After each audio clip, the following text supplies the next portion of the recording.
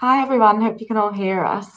Um, so just to introduce us quickly, we're both Clyde at Clyde and Co. So I'm Katrina, I'm a trainee solicitor, um, and the other person who's joining us is Miranda, so she's a future trainee solicitor. Just to give you a bit of background about me, so I am in my first seat, just coming to the end of my first seat, and I've done employment and solicitor's negligence, and before that I was actually a paralegal at Clyde and Co. I don't know, Miranda, do you want to do a quick intro to yourself? Sure. Hi, everyone. Thank you for joining. I am Miranda. I just finished at the University of Exeter studying law. I did the vacation scheme in June, so fresh out of the application process, and I sat with the construction team. Perfect. So I'm going to kick off by just giving an overview of Clyde & Co. So hopefully you know that it's a law firm, and it's now considered a global law firm, but it was founded in 1933, and at that time it was kind of a niche shipping firm, and it only had about 20 partners until the 60s when Michael Peyton took over as senior partner. So you might not know what senior partner is, but that's kind of the head of a law firm. And as soon as he took over, it's kind of expanded hugely, and we've now got offices in over 50 countries. We've got over 1,800 partners, and Michael Peyton is still working at the firm. He's chairman, so you can still see him around the office, which is lovely. It's so nice to see where the firm's kind of come from and that he's still involved in it. So yeah, if you follow us on social media, which I would encourage you to do, so have a look at our LinkedIn and that kind of thing, you'll see that we're opening offices quite regularly. So one of our big target markets is America and North America. So we're just opening, in the process of opening offices in America, in Las Vegas and Arizona, and also recently in Vancouver. So as you can see, I put on the slide there that our revenue was 600 million this year. And what's really interesting is that over half of that now comes from outside of the UK. So that just shows how far we've come from being a firm in the 60s, where we only had 20 partners based in the UK. And also really interestingly, this year, we've had a big change where we've had our first senior partner who's from outside of the UK. And also our first woman senior partner, which is absolutely great. So she's based in the Montreal office. And yeah, so as I said, historically, we were kind of a niche shipping firm, and we still do a lot of shipping, but we have kind of 4 or 5 key core sectors that we focus on. So insurance, energy, trading commodities, and infrastructure and transport.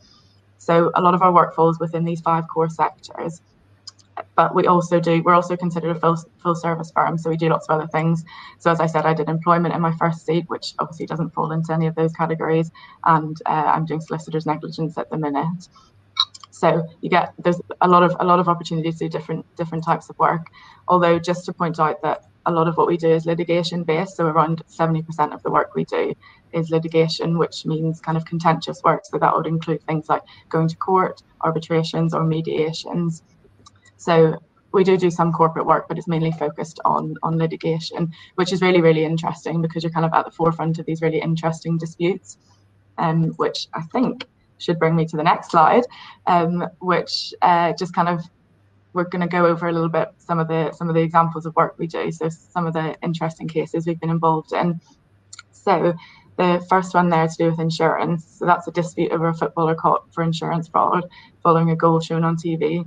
So this is really, really interesting. This was an amateur footballer claimed on his insurance and said that he wasn't able to work anymore after being involved in a car crash. But his insurers, which was Aviva, one of our biggest clients, they kind of smelled something fishy and asked Clyde & Co to investigate after they'd seen his evidence.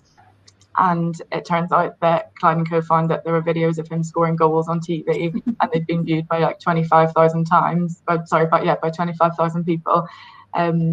So yeah, he kind of got caught red-handed with that one, and he'd been posting on social media about playing football all the time and that kind of thing. So yeah, that's really interesting work. And then also something else that we're involved in, which I think is really interesting and kind of at the forefront of technology, is advising on smart contracts. So if you get the chance, have a Google of our consultancy. It's called Clyde Code, and this was set up a few years ago by fee earners within the firm, and we have technical expertise as well as lawyers working on our consultancy. And it's basically advising on contracts to do with blockchain. So blockchain is this technology, which I won't try and explain because I probably won't do it very well, but it basically means that there's an event happens and that triggers something like a payout. So it works very well in insurance because there's an event, for example, an extreme weather event, or if you have a ship that needs to stay at a certain temperature for the products that it's carrying, if the temperature falls, then you could have an insurance payout. And it means that the payout comes really quickly. So it's really handy for insurance. And just in terms of applications and interviews and that kind of thing, if this is something you're interested in, getting up to speed on this would be really, really useful to have, to be able to talk about in applications and interviews for vacation schemes, because it's something that I think is just going to get bigger and bigger. So if you know about it, it's definitely something that would be good to talk about. And then marine.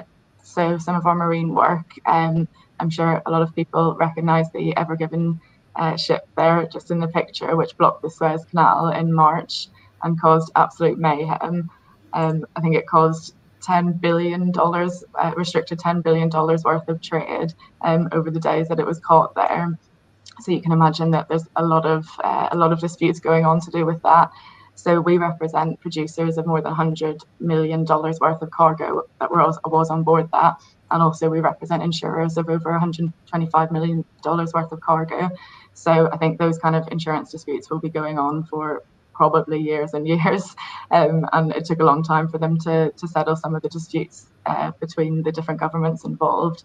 So again, that's really, really interesting work, and just shows kind of what we do is at the absolute forefront of what's going on around the world. And then, yeah, just finally, I wanted to talk a little bit about some of the energy disputes we have. Something else that just shows kind of how interesting and how varied the work we do at Clyde is. So we've become one of the market leaders in renewables work, and we've been involved in that sector for about 25 years, so probably quite ahead of the curve, ahead of other companies. So we can get involved with disputes to do with renewables. So we can get involved from the beginning. So the life cycle of the project, but also if there's any disputes. So for example, with a wind turbine, if something breaks on it. So for example, we were involved in recently a case where the leg of an offshore wind farm installation fell off off the coast of Northumberland, and there was an arbitration dispute over that. So we were involved in advising the contractor on that. So yeah, again, just really, really interesting work, and it kind of highlights just the renewables work that we're doing and how interesting that is. I think the next slide then, I'll go over to Miranda, and she's going to talk about why she chose Clyde & Co. Hi, so yeah, thank you, Kat, for that. I think even I learned something new that I quickly jotted down. One of my key reasons for applying was the insurance focus. It is very unique to Clyde & Co. And as highlighted by those quite juicy stories, it does produce such topical and relevant work.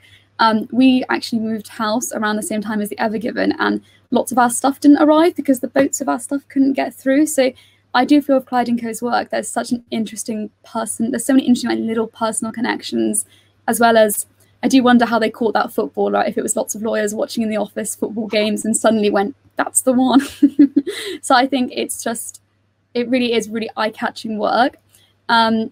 I saw on the website there's a 24/7 emergency number for crises and emergencies, and I think that does speak to the really risky environments and dynamic projects which Clyde & Co. also works on. And I thought that's really different and distinct, and I liked that. As Kat said, environmental work is really big at Clyde & Co. Something that I picked up on during the vacation scheme is that at the moment there's a big move in the US and Southeast Asia to convert oil rigs to environmental reefs. This isn't something that's actually currently possible in the UK, but Clyde & Co. had written a research paper on it, actually written by my trainee buddy, funny enough, that I found out, which was really nice as well. But I think it just shows that Clyde & Co. really does anticipate the next big environmental move. And as someone who's keen on the environment and interested in where it's going, I think this is something that really did appeal to me. So I've just written a little top research tip as the applications are opening soon. Something that I wish I'd done a little bit more of in my application would be to think about the work from the London office, because I'm guessing that's where most people would apply, and then think about it from a specific international Clyde & Co. perspective. So I've written a few questions at the bottom that I won't read out because we've got quite a lot to get on with, but hopefully you are able to jot them down and get the provoke some thought. Next slide, please, Kat. Thank you. Thank you. So just to go over the route to the vacation scheme, the first step is a written application with multiple questions. And I've a video interview here. I'm not sure. I didn't have a video interview, but there might now be one. I'll have to check that for you. But the second stage is an online assessment day with multiple activities. My first tip for knowing where to start with stage 1, the application, is to take a piece of paper and write interest in 2 bubbles, interests and not interested at first glance, and just go through the website and find those kind of themes and topics which appeal to you. So for me, it was kind of energy and then looking at specific cases, environment, shipping, aerospace, that sort of thing. But there were some things that didn't necessarily appeal at first glance. And I think that's helpful because you know what not to put in your application, you know where your strengths and passions are. I think that will come through more genuinely on the application, but also at interview, you don't want to necessarily be picked up on something that you think I'm not 100% interested in, and things that you aren't interested in. I think you might also want to prepare an answer for, it's not something that I would 100% want to do 4 seats in, but should I do 1 seat, I'd be, prepared to still do well in that seat, and then give an example of when you've worked well on something which was perhaps not your cup of tea. So I think it works well for both of those things. And my top tip for stage 2 is to prepare to be challenged on your ideas throughout the day. I know that might sound a bit obvious, and for me, I expected the interviewers to be constantly poking me and challenging me, which there was some of, but there was actually moments where graduate recruitment was asking me a few questions, and in the group exercise where someone presented a completely different argument to mine, and they did it so well, and I think I just couldn't believe throughout the day how many different discussions and debates there were. I think that's a really positive thing actually to engage in, and it is interesting if you're really interested in Clyde & Co.'s work. But I would say, ironically, because I'm doing so much talking now, remember the power of the pause. Don't be afraid to just take a moment. It shows that you're listening. It shows that you're acknowledging the other person. And I exercised it a bit, but I definitely did it more in the final exit interview, and it was helpful. And I think I said twice, can I just take a minute to think about that? And they didn't bat an eyelid. They didn't mind at all. So do feel confident doing that. In terms of the vacation scheme, I sat with the construction and projects team, which is part of the infrastructure sector. A highlight for me, and something which I didn't expect to be able to do so early on in an internship, was I said, to my supervisor, who's a senior associate, I said, I've got some free time on Thursday. I'm really interested in your work and Clyde & Co.'s work in Ethiopia. It's not something that I know too much about. Could I go ahead and do some research on infrastructure in Ethiopia? And he said, go ahead. And then it was just brilliant to be able to actually create something that I was interested in and then gain feedback of such a specialized person within that area. He'd done a secondment and work in Tanzania. So to have someone work through my ideas and offer criticism and positive feedback as well, it was just something that also just the confidence and feeling so comfortable to be able to ask a senior associate, would you mind if I did this? So I think that really spoke highly of the firm's culture and the fact that there's opportunities to create work for yourself and get involved, as Kat has done as a trainee leading on the climate change group as well. So yeah, I think you've echoed a lot of the advice that I would give as well. That is one of my top tips for people, the pausing thing. The interviewers do not mind if you take a second. And at one point I actually said, sorry, can I just restart my answer again? Because there's no point waffling on and on. So yeah, that is my big top tip. And I actually did do a video interview, not for Clyde's, but for a different firm. And the main thing is just to stay calm. So I think there's some stats on the amount of people that get presented with a video interview and just cut it out straight away because they get scared. So just stick with it and remain calm. And one of the things that happened in my video interview was I did jazz hands. So I said something like, I'm really innovative, and did jazz hands. Still managed to get through. So don't worry about just remain calm and keep going through it. So just to move on to the next slide. So I just wanted to kind of outline my experience as a trainee really briefly. So Miranda kind of touched on it there, just how open her supervisor was to hearing her suggestions. And that's something that I've definitely found that I really, really love the people I work with. I think as a paralegal, and then having now worked in 2 different teams as well, everyone I've worked with has been great, and they're so approachable. You know, they have this thing called an open door policy, but Clyde does really have that. So that's what I found one of the best things about working at Clyde's. I've also had a bit of client contact, not a huge amount, but in this seat particularly, I've attended quite a few client calls to take notes and that kind of thing, and also sending a few emails to clients, drafting them as well as sending them myself.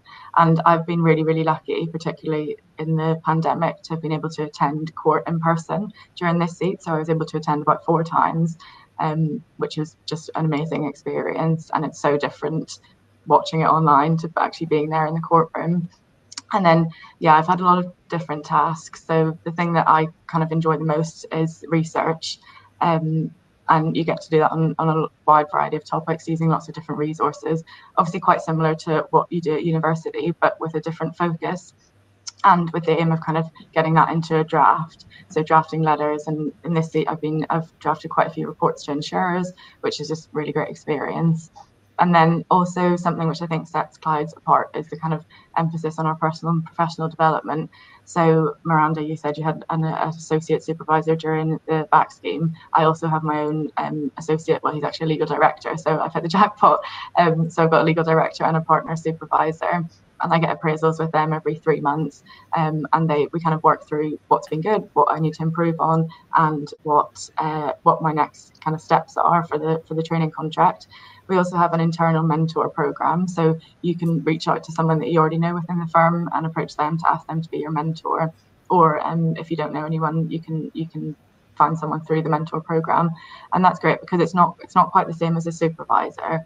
It's someone who's a bit more removed, and they're just interested in your actual development. They don't kind of see your work or anything like that, and you can talk through some things that you're not quite as comfortable talking to your supervisor about. So yeah, that's a really good thing that we've got. And then Miranda kind of mentioned briefly there that I'm one of the co-leaders of the trainee climate change group. So this is a group with about between 30 and 40 trainees and paralegals in it.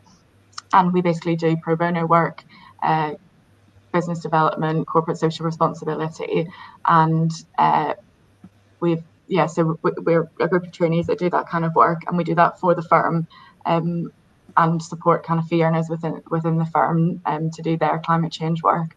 So that is something which I haven't heard of any other firm having, and I can't take too much credit for setting that group up because it was set up by some trainees in the intake above, but we've kept it going and expanded that a bit. So if you're interested in climate change, that's really, really great experience. And also just the kind of level of work that you can get involved in as part of that group. So Miranda mentioned that article that was written on the oil rigs. So that was written by a climate change group member, and the fact that he was able to get a kind of article published on PLC is just absolutely amazing. I mean, most kind of junior associates wouldn't even get that experience. So yeah, you just get a real variety of things, of tasks and exposure, both internally and externally. And then I've also been involved in quite a few pro bono cases. So I've got an employment case at the minute, which is kind of going through the motions of going to tribunal. And again, just the kind of exposure you get. I have like one-on-one contact with the client, that kind of thing. And like we've drafted our own court documents. So yeah, really, really great experience. I know we've got 10 minutes left. So I don't know whether we want to move on. We did say we'd talk a bit about about advice, but maybe we can touch on that in the Q&A as well. So we've just got some key dates and deadlines. We can put this slide up again at the end maybe, so people can get these dates, and they'll also be on our website as well. And we've also got Thomas in the early careers team. I think he's on the call, so he might be able to answer questions on anything to do with this.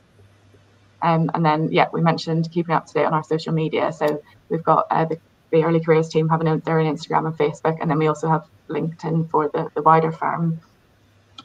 So yeah, moving on to Q&A. I'll stop sharing my screen so you can see our lovely faces. And right on cue. Thank you so much, both of you. That was really, really interesting. And thank you to everyone who's watching.